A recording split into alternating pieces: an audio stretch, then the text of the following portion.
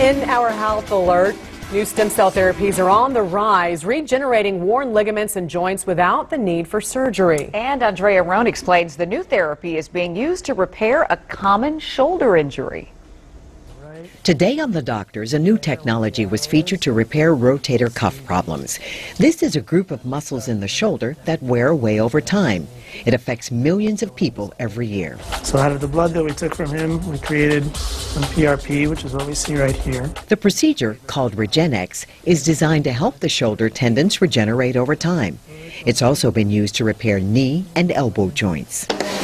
After arthroscopic surgery and physical therapy, 76-year-old Norman Nicholson of Silver Spring was still unable to do many physical activities. He saw Dr. Mayo Friedlis after learning about this new cutting-edge therapy. We're using stem cells from your own body. Unfortunately, sometimes when we're injured or when the body goes into a state of degeneration and we start developing arthritis or wear and tear as we age, these stem cells aren't as plentiful. And they don't always make it to the injury site where Nicholson needed them most. Your hip bone here is a reservoir of stem cells. We all have them. Dr. Friedlis extracts some extra bone marrow stem cells from Norman's hip and draws blood from Norman's body. The red and white blood cells are then pulled from the blood platelets, leaving behind what the stem cells need to flourish. Well, it turns out these red cells and white cells actually inhibit the platelets from doing their thing. The stem cells are mixed into the platelets and then carefully injected directly into the knee. Once inside,